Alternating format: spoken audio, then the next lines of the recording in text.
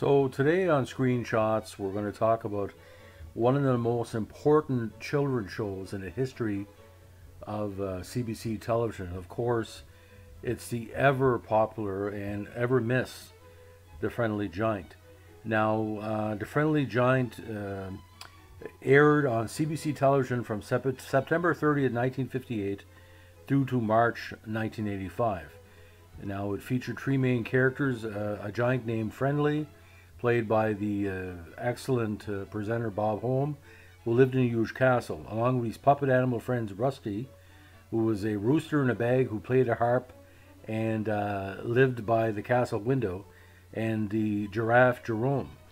Now, the two puppets were manipulated and voiced by Rod Coneybear, and the entrance music and the exit music of the traditional song Easy One Morning, da da da da da da da, has been probably the unofficial second Canadian anthem for many people in Canada for many, many years.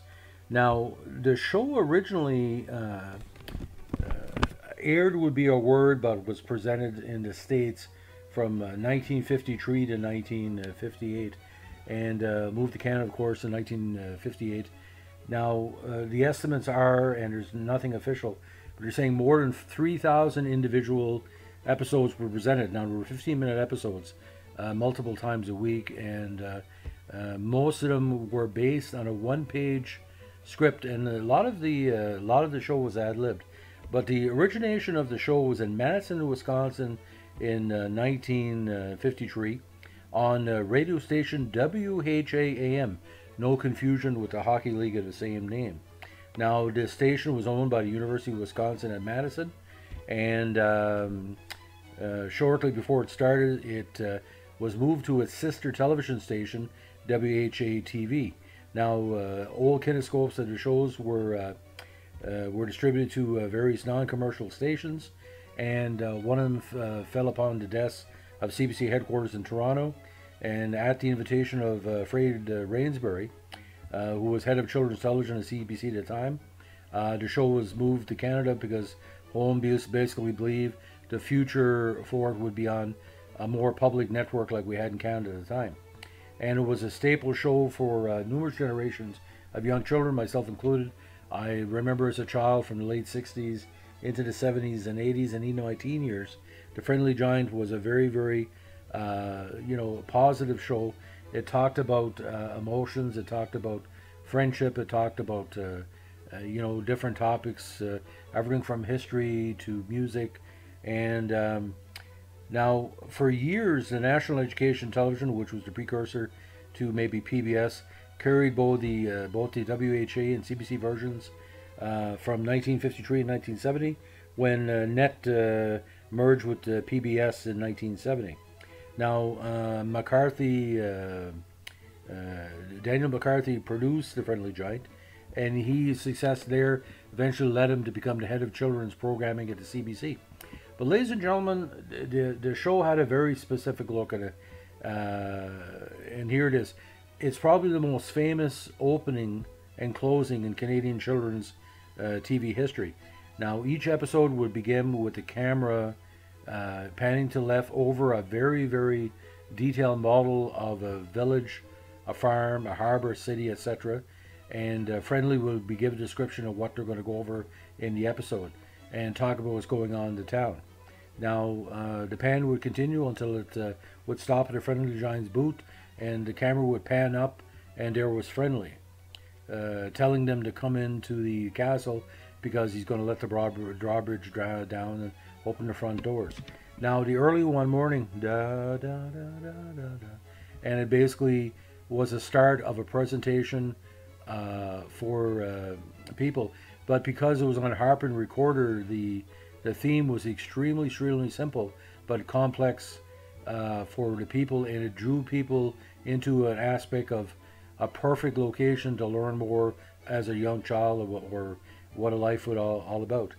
Now, when the drawbridge would drop, everybody would go inside, and the giant would put out miniature furniture for his viewers, and the old spiel would go like this: here we are inside, and here's one little chair for one of you, and a bigger chair for two more to curl up in, and for someone who likes to rock, a rocking chair in the middle.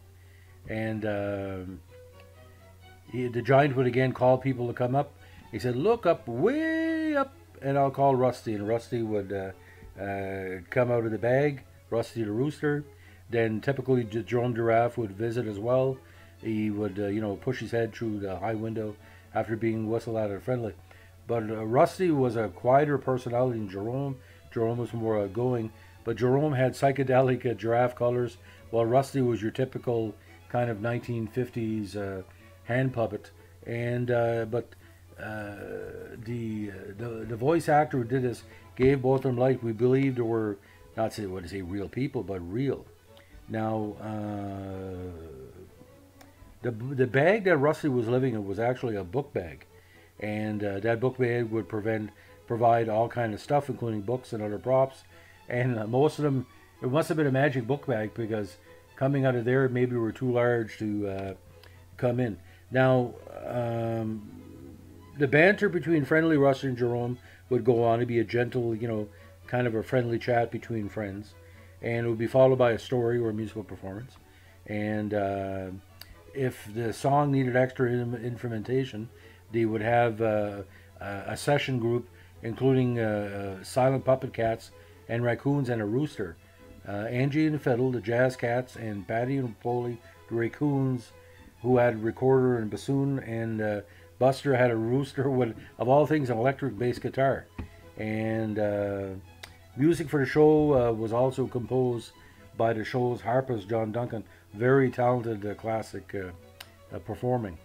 Now, at the conclusion of a show, early one morning would play again. He would say goodbye, and he would end with, "It's late. This little chair will be waiting for you, one of you, in a rocking chair for another who likes to rock, and a big armchair for two more to curl up in when you come again to our castle. I'll close the big front doors and pull up the drawbridge after you're gone. Goodbye. Goodbye."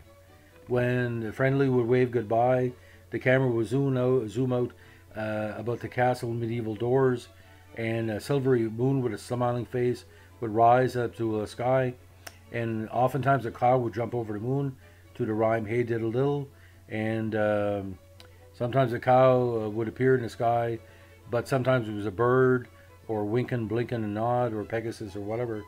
And for some reason, because the musical performance episodes, most of the episodes would take place completely at night. So this was almost like a bedtime story at 10 o'clock in the morning on CBC, which is quite bizarre.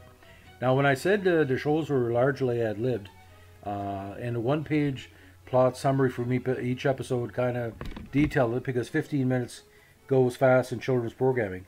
Now, the spontaneity that the show had was kind of unique to the Friendly Giant, and but its gentle nature, or like the positivity, it was something that everybody could sit around and learn from and absorb, because the Friendly Giant wasn't a giant, he was a friendly individual. He was there to celebrate music and stories, and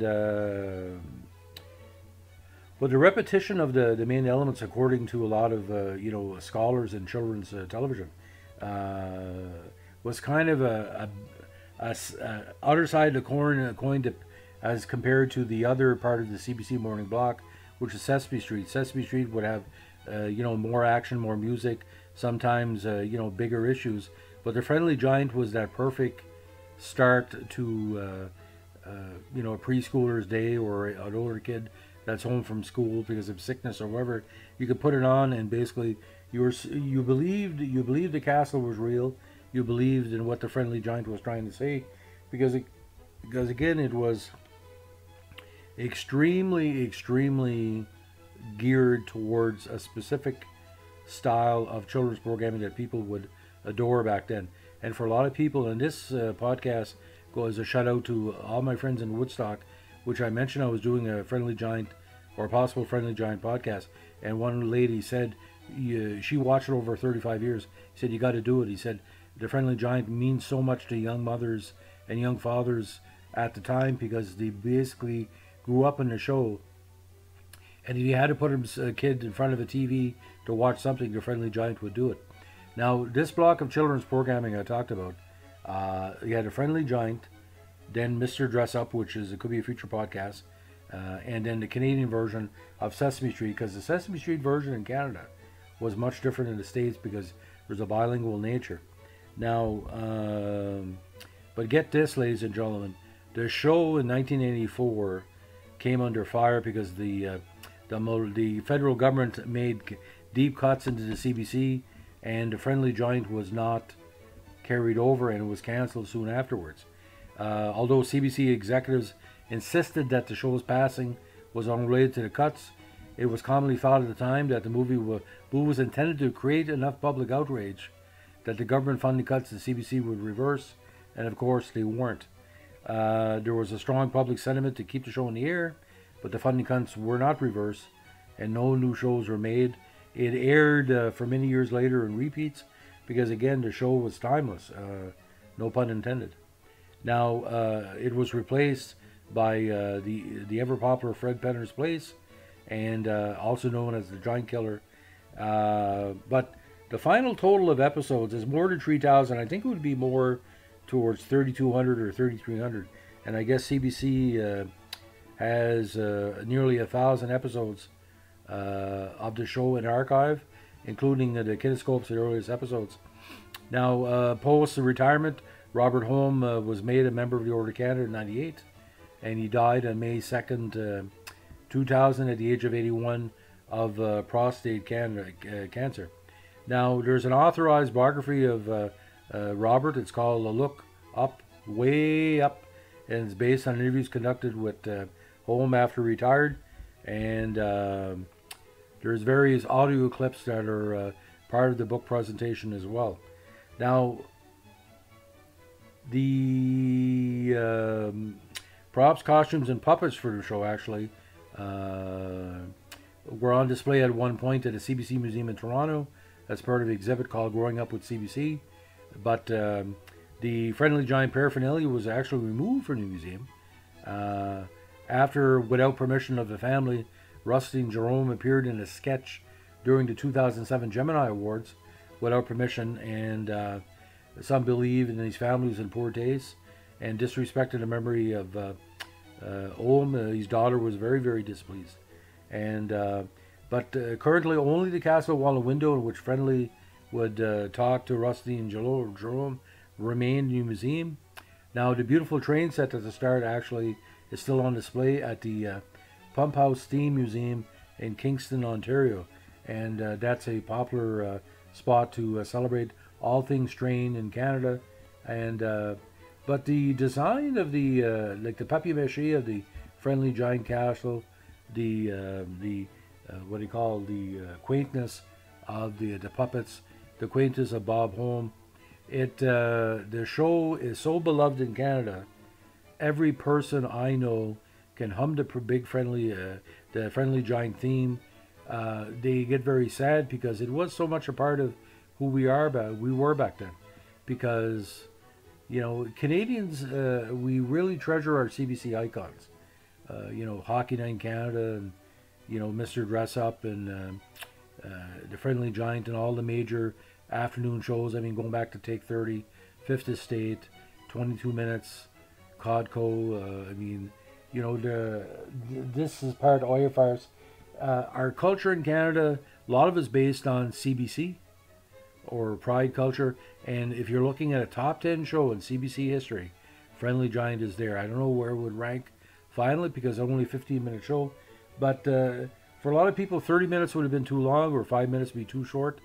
15 minutes, no pun intended, say like Goldilocks is just right. And every time I hear that theme song, I think of a time long past in Canada, because there was a time in this country, ladies and gentlemen, that we were as not say common, but we were very, very easygoing. We're more hyper now because internet has made everybody hyper, but it was a point, ladies and gentlemen, that Canada could be reflected in their TV programming in Hockey Night in Canada as well, and the Friendly Giant was part of that. So if you have a chance to go on YouTube, there's many